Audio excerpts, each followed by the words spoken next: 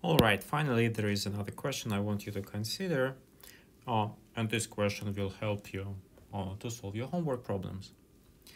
So let's consider this question. So this time, in previous problems, we neglected the resistance of the wires in the circuit. So we neglected that the wires can have a finite resistance. In general, that's not true, okay? So, and this time we will include the resistance in the wires, okay?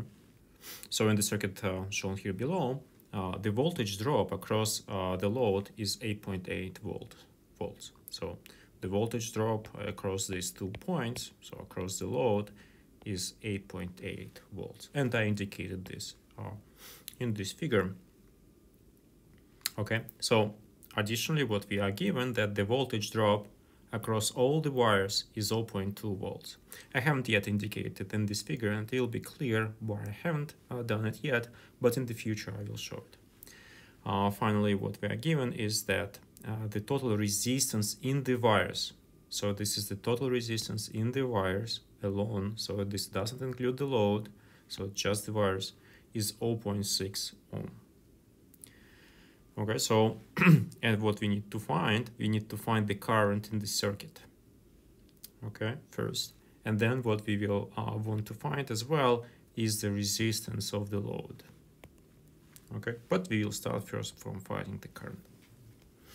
I can redraw this circuit in the following equivalent form, where my wires will have zero resistance, but instead I will include this resistance over here as an actual resistor. Okay, so now my wires will have zero resistance, but I will include an additional resistor into this circuit over here, and the resistance of this resistor will be given by the resistance of the wires, and it is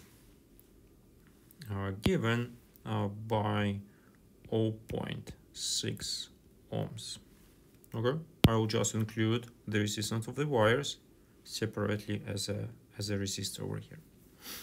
So we know that the voltage drop across this resistance will be 0.2 volts, right? So it was given over here, and now I will explicitly include it in this figure.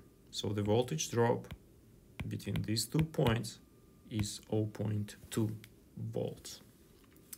All right, so what I want to find the current in this circuit. So the current across the entire circuit is the same. Okay, and therefore I will be able, so this everything is connected in series. Okay, so this is all in series, and so the current through this resistor is the same as the current through this resistor, and the current, across this system of the wires.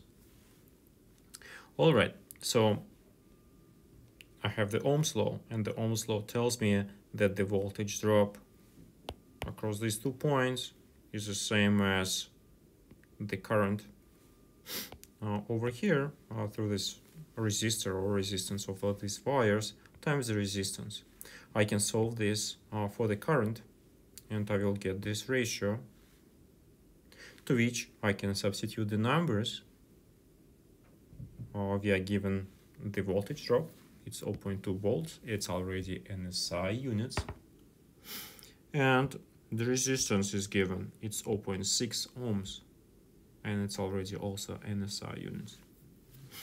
Next, I need to substitute the numbers. So over here,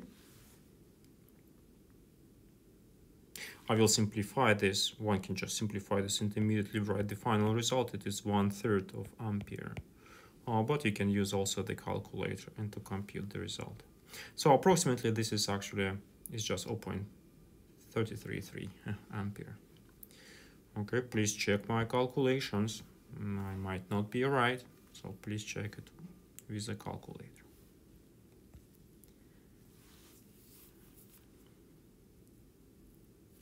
All right, so now we want to find the resistance of the load. Okay, so to find the resistance of the load, we know the voltage drop across the load, And actually we now know also the current. Since you found the current through this resistor or the current through the wires, then we also know the current through this load. So it's absolutely the same. The current through this load is the same as the current through the resistor we just found. Then we use the Ohm's law, which tells us that the voltage drop across the load is equals the current through the load times the resistance of the load.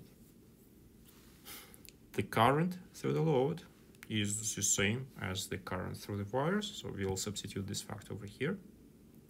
And we'll solve this equation for the resistance of the load. And here is the solution of this equation. So it's delta V divided by I, by the current. So the remaining part is just to substitute the numbers. The voltage drop is given, it's 8.8 volts.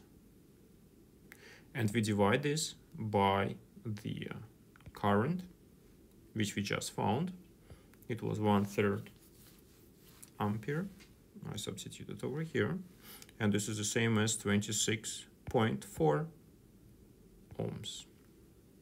Please check my math, but I do believe it is correct. And this is how we solve the problems when we include the resistance in the wires.